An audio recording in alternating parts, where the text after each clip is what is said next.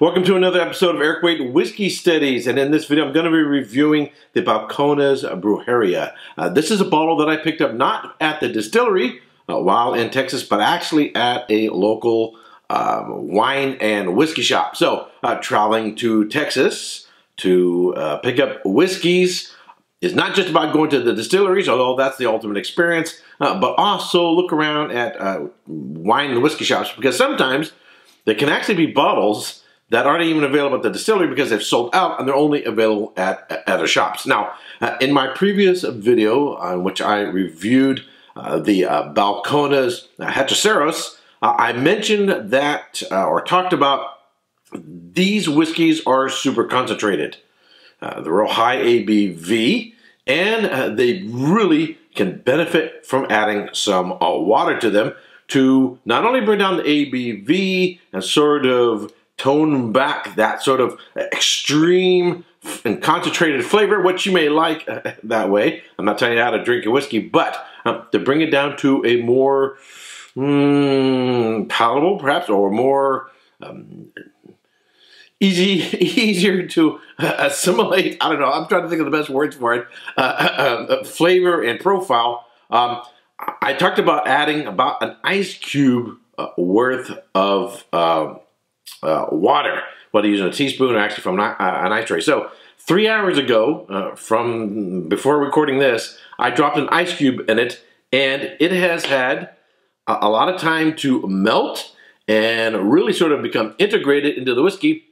In fact, after I recorded that last video, having spooned in some water, I found that over time I liked it more and more after recording the video because the water became much more integrated. In fact, as the water became more integrated in time, it became much more Scotch whiskey-like. And so it should be the same experience in this, having the water in this for about 3 hours. But before I get into this, here are my notes.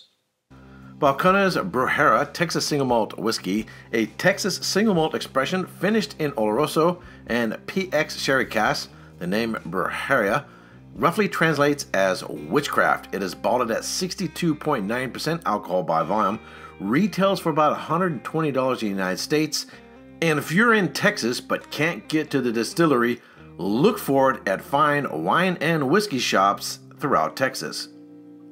Alrighty, let's get into this. Even visually, it's starting to look more like a Scotch. It's that sort of a medium amber color on the nose. Yep. Right now, smelling this right now, if I was doing this blind, I would think this could be a Glendronach, right? Got a fig, dates, raisins, some spice, some cinnamon, vanilla, caramels, perhaps a little bit of toffee. There's a little bit of that malty character there as well. Vanilla. Some chocolate notes, even some a little bit of like a coffee note. All right, on the palate. Wow. Oh my goodness. Wow. Now, I mean, I've been working on this bottle. This isn't the first time I've had this. Got it down below the shoulder. But this is the first time that I've let the water sit in it for 3 hours. Previous occasions, enjoying this whiskey, I've just put an ice cube in and had it cold, or I put some water into it and then sort of immediately tasted it. Having the water into this for 3 hours, what a huge difference.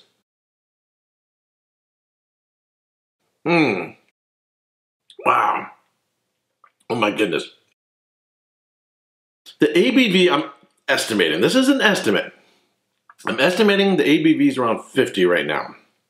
That based on the weight, the mouthfeel from the alcohol, and the intensity of flavor as well as the bite. And to me, for me, this is just like exactly where I want it. So in this glass, filled it up to about here, dropped one in ice cube. If you're going to use a Glencairn, try to squeeze in an ice cube, you're going to have to figure out your own ratio. Wow. Really, really, really rich. Fig, dates, raisin, caramel, chocolate, cinnamon, vanilla, a little bit of that coffee note. Super long finish, a lot of development from beginning to the mid to the finish. It has it has a little bit more of an oily viscosity to it than the Hechiceros did. Wow. Absolutely, if I was being blind tasted on this, as it is now, I would definitely think that this is a Scotch from the Highlands or Speyside, you know, a heavily sherry or sherry bomb whiskey, definitely. If I was tasting it neat, it's more intense and super intense than any Scotch whiskey I've ever had. So if I was tasting it neat, it wouldn't, I don't think it would fool me for being a Scotch. But bringing the ABV down and adding some water to it, and the fashion that I did, and letting it absorb into the whiskey, definitely seems like a single malt Scotch. This is absolutely superb.